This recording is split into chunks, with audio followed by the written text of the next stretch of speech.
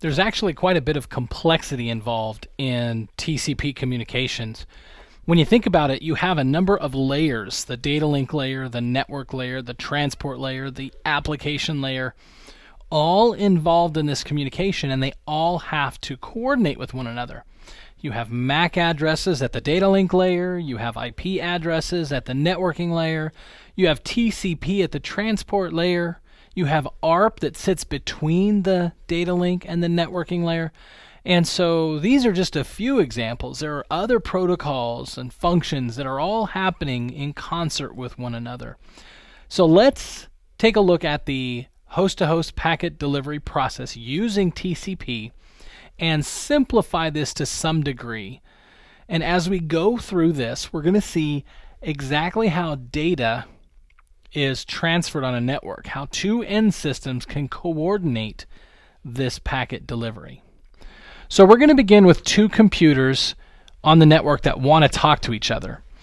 Now we're going to have some supporting cast here. So we're going to have a DNS server that's going to provide some resolution for us. Now in this example, let's assume that we have an application that is running on our computer that wants to send some traffic. Now, the application says, okay, I've got this data put together. Maybe it's an email, maybe it's Telnet, whatever the case may be. I have some traffic and I need it to be sent reliably. Now, I want to set up a connection to 192.168.3.2. Now, if we look at this topology, 192.168.3.2, this is the destination. So the application passes off the data to the application layer of the OSI model, or the application layer of the TCP/IP stack. Now, let's assume this is the TCP/IP stack, so we're going to skip the presentation and session layers. So we go from the application layer, and the application layer says, okay, I need to send this reliably, so I'm going to use the transport layer, which provides me reliable service. And so the transport layer says, okay, not a problem. I'm going to go ahead and use TCP. Now remember, TCP is the connection-oriented service, and we need this to be sent reliably with sequence numbers and acknowledgments and all that good stuff. So the transport layer instructs the TCP protocol to set up a session to 192.168.3.2. Now you might be wondering, how does this machine and even this application know what address the destination is? How do we know that 192.168.3.2 is who we want to talk to? Well, that's where this little DNS server comes into play. You see, let's say we're sending an email, and the email needs to establish through a mail server. Well, when we plug in our mail server settings, we're going to plug in a fully qualified domain name. It might be mail.something.com. And so we're going to resolve mail.something.com using DNS, which might point us to 192.168.3.2. So that DNS is just a separate application. Okay, so let's just say that we've got this transport layer that's now going to set up a TCP session for me. So TCP, if it were a person and could speak, it would say, hey, TCP/IP, let's send this TCP SYN to 192.168.3.2. Now at this point, what's going to happen? Well, the next thing to happen is that the IP layer, the network layer, it says, okay, no problem, TCP. I'll go ahead and send that SYN packet, or that SYN segment, to 192.168.3.2. So IP says, I need to pass this down to layer 2. Well, as it's passing that down to layer 2, it's got to add some header information. So we're trying to keep track of this. So it puts its source IP address in the header. It puts the destination IP address in the header. And it also includes the TCP header that was passed down from the layer above, which has that little flag toggled in it that says that this is a SYN.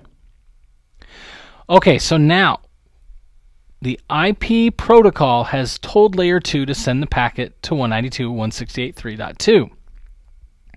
Before layer 2 can do this, it needs to make sure it has an ARP cache entry. So layer 2 says, hey ARP, do you have an entry or a mapping for 192.168.3.2? Now in this case, ARP might say, yes I do, and then we can go ahead and create the layer 2 frame. In this case, ARP says, well, let me look. Is 192.168.3.2 in my ARP table? ARP consults the ARP cache or the ARP table. It finds that it is not there. So ARP says, I guess layer 2 is going to have to put the packet in the buffer, kind of in a parking lot. It's going to store it while I do an ARP. So ARP goes to work. He says, I'm going to go ahead and send out a message. So that packet that we want to send is now sitting in the packet buffer. And ARP creates an ARP request. That ARP request says, hello, I am 192.168.3.1 and my MAC address is 0800.0222.2222. Are you 192.168.3.2? Now you have to remember that this is a broadcast, so he's sending it out to everybody. Now ARP says, okay layer 2, go ahead and send this ARP message using our MAC address as the source, and for the destination, make it all Fs. That's that broadcast address. So we can see the destination is the broadcast address, the source is ourself, and this is an ARP request, and so we send that out onto the wire. Now the original packet, that TCP SYN that we were asked by the application to set up, it's sitting there in the packet buffer this whole time. So layer 2 says, all right, it's sent, and now we're just waiting. That frame travels across the wire as a broadcast, and any other machine on the layer 2 network hears this broadcast. So in this case, it's the device that we intended to receive the ARP request. So layer 2 on our receiving device says, hey, I just got a frame. It's got a broadcast MAC address on it, so I'm going to have to process it. I need to look at it. It's for everybody. The protocol ID says that it's an ARP. Let me strip off that layer 2 header and send it up to the ARP application. So we strip that off. Layer 2 says, hey ARP, here's something for you to take a look at. ARP says, okay, that is an ARP request from 192.168.3.1. Now that I heard from him and I know his MAC address, let me put that in my ARP table. And then that way I can respond to him and say, yeah, that's me. So now ARP says, okay, I need to put together an ARP reply that says, hi, I am 3.2 and my MAC address is 0800.0222.1111.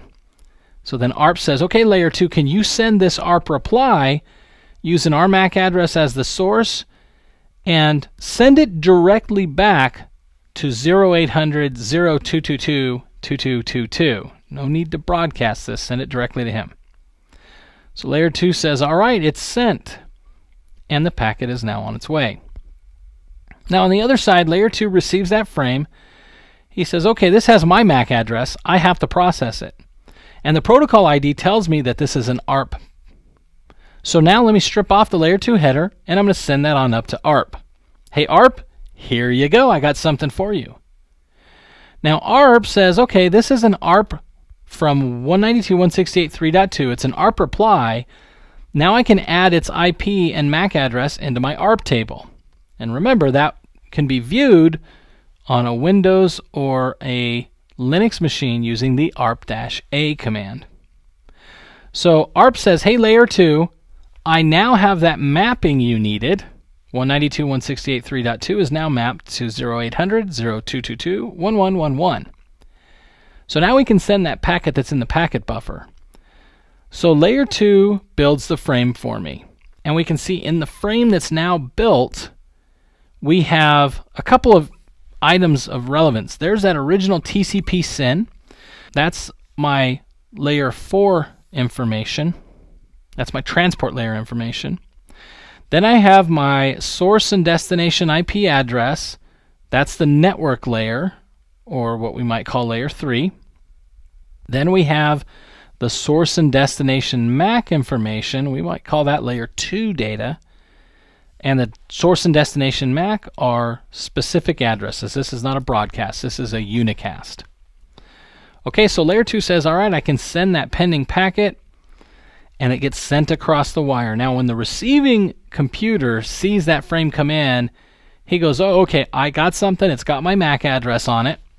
And so this is for me. That means that I need to strip off the layer 2 information and pass whatever's left up to the network layer. The network layer looks and he goes, yep, that destination IP address, that is me. So I need to strip off the layer 3 information and pass it up to the transport layer. Now, when it goes up to the transport layer, remember at layer 3, or at the network layer, in the header we had a protocol field. The protocol field indicated that this was TCP, so it says, here you go TCP, I got something for you. TCP looks at this and says, oh, okay, I need to now send a SYN ACK to the TCP SYN that you just handed me. I need to reply back because we're doing a three-way handshake. So now TCP says, here you go, send this. And it gives me a TCP SYN ACK. We pass that down. We add a layer 3 header, which includes the source and destination IP address. Pass that down to the data link layer. The data link layer now adds the destination and source MAC address and then forwards it out on the wire again. So now that gets to the other side. TCP is going to eventually receive this frame again, gets the SYN ACK and says, all right, I got it. He ACKed me, and now I'm going to have to reply back to that with an ACK. So I need to let him know that I got his SYN ACK, and this will complete our three-way handshake.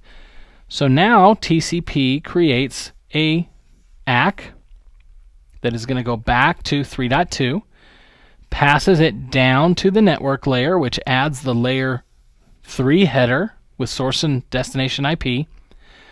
Layer 3 passes that down. Hey, data link layer, I need to send this.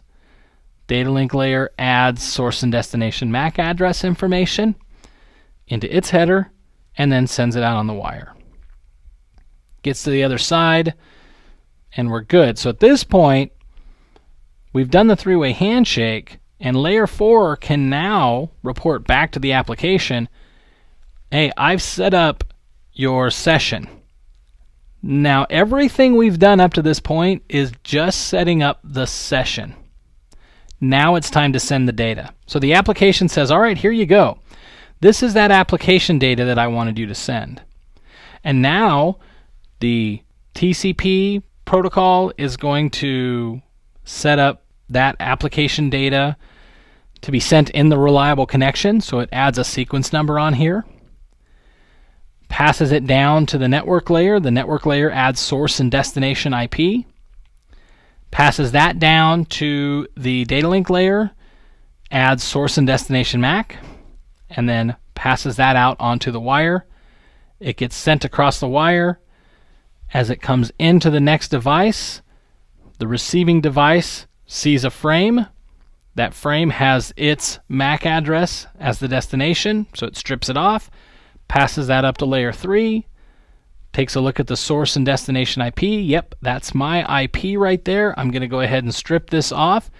The protocol said it was TCP, so I pass it up a layer to TCP. TCP looks at the sequence number and says, okay, I got this data. I can hand the application data right up to the application, and at this point we would need to send an ACK and say, yep, I got that data.